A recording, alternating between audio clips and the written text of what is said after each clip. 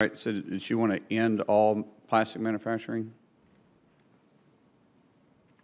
I said the plastics industry must be stopped.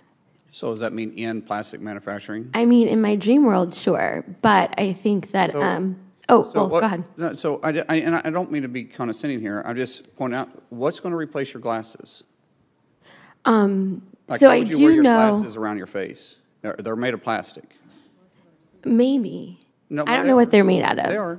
What about, and I'm just pointing out some things here because I just want to be realistic when we're having conversations, because when statements are made like this, I just want to open people's eyes and say, well, okay, that's easy to say, but what's the solution?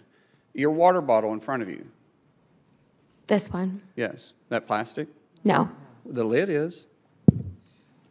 That's plastic. Right. So Right. I would say to your cell phone- question that I would first be concerned about single-use plastics, and then we can talk about alternatives to this. Your cell phone there.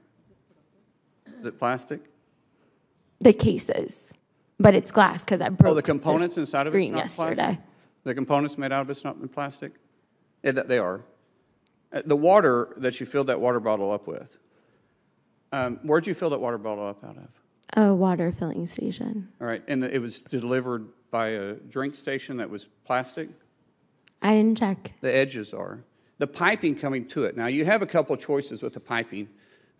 We could go back to using wood, but then you have to line it in chemical. Or we could go back and use lead, because we used to have water piping that was lead. That was harmful to us. We go back to galvanized, but galvanized rust and had discoloration.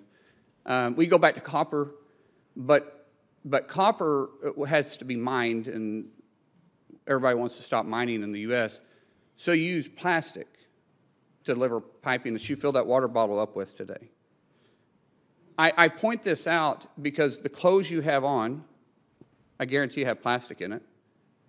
The shoes you have on your feet, the soles of those shoes are plastic. So we talk about any plastic manufacturing, and everybody in here cheers when you say that, but everybody here is depending on plastic as you set. So if you want to end it, then quit using it. It's kind of like, I don't shop at certain places right now because I don't agree with some of their policies.